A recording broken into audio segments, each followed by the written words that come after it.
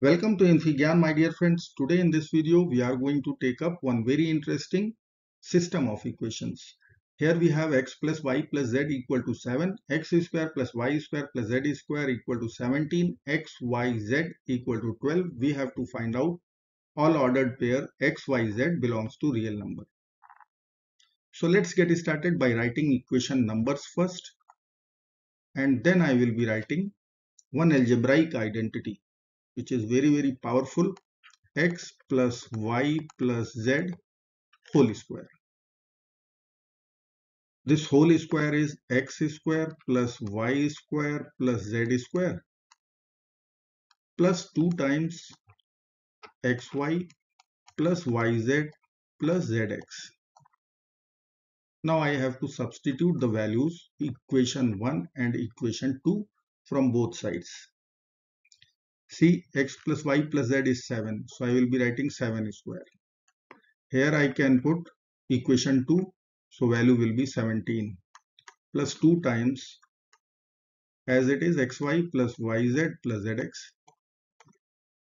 49 minus 17 equal to 2 times xy plus yz plus zx. So this is 32. And if I will divide with 2, so I will be writing straight away xy plus yz plus zx, and this value I can write 16. Now I will frame, or I will write one new system of equation. You can see x plus y plus z will be there. It is 7. Then I will be writing xy plus yz plus zx, which I will write 16.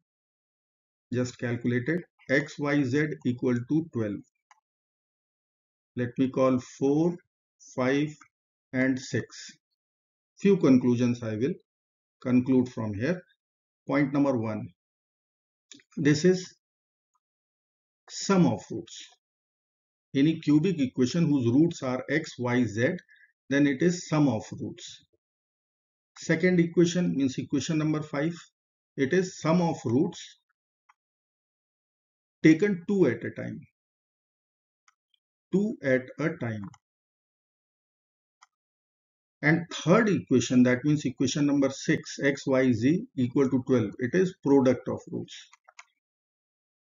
Now I will frame one cubic equation whose roots are x, y, z, and sum of roots taken at a time, taken 2 at a time, and product of roots are 7, 16 and 12 respectively. Let's frame it first and then we have to solve it. So I can write, suppose variable is a, so I can write a cube. Now sum of roots, it was 7, so I need to write minus 7a square, as it is minus b over a formula. Then I will be writing 16a. Then product of roots, as per formula, minus d over a. So I will be writing minus 12 equal to 0. Now I will use remainder theorem this time.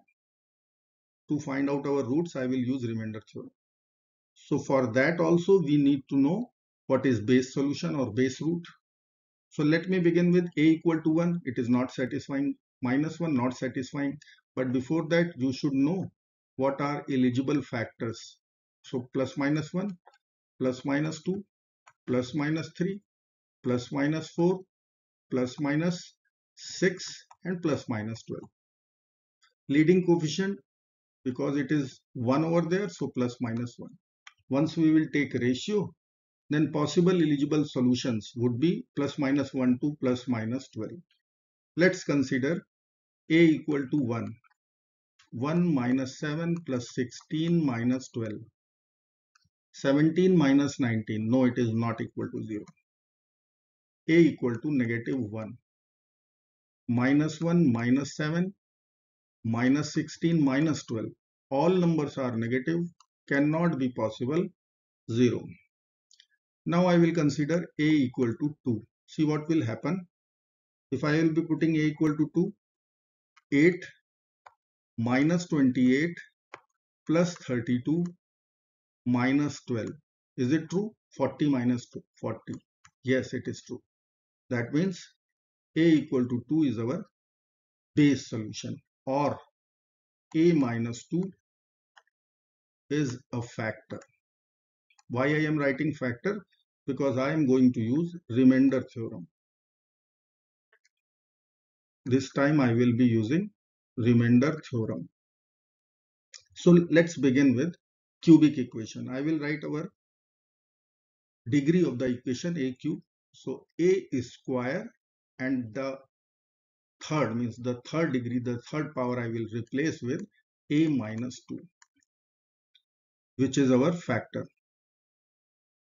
Now a square times a cube is there, minus 2a square is extra, so I need to compensate is by writing over there 2a square.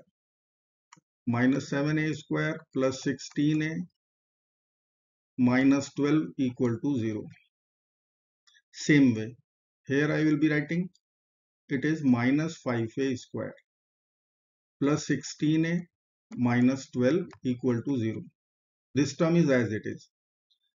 Now minus 5a square I can write minus 5a, in bracket I will write a minus 2, same practice. So minus 5a square is there, plus 10a. So I have to compensate this plus 10a by writing over there minus 10, plus 16a minus 12 equal to 0. Now I will be writing here 16a minus 10a, 6a. So 6a minus 12 equal to 0. Once you will take 6 common, a minus 2 equal to 0. Now you can easily see a minus 2 is overall common. Let me write the complete equation. A square a minus 2. Then we are having minus 5a, a minus 2. And then we are having plus sign only. Rest is 6 times a minus 2 equal to 0. Now let us take a minus 2 overall common. So it would be a square minus 5a plus 6. So I will write here a minus 2, a square minus 5a plus 6 equal to 0. F dot g equal to 0. So either a minus 2 equal to 0, or this quadratic equation a square minus 5a plus 6 should be 0. Once a minus 2 is 0, that means a is equal to 2. So I will write a is equal to 2. And for this quadratic equation, I will split this minus 5a into minus 2a minus 3a plus 6 equal to 0. Take a common, a minus 2. Take minus 3 common, a minus 2 equal to 0. A minus 2 times a minus 3. Now what is a? A is root of our cubic equation. There are 3 roots because equation was cubic.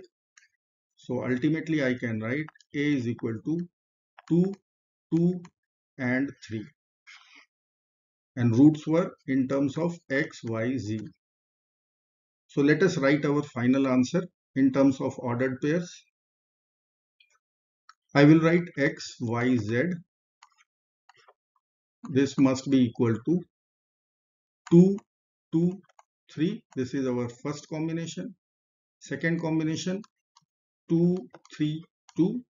And third combination we can write, or ordered pair we can write 3, 2 and 2. So these pairs are our final answer. I hope you like this video. Thank you so much for watching. Do not forget to like, share, subscribe. Bye bye till next video. Good luck and take care of yourself.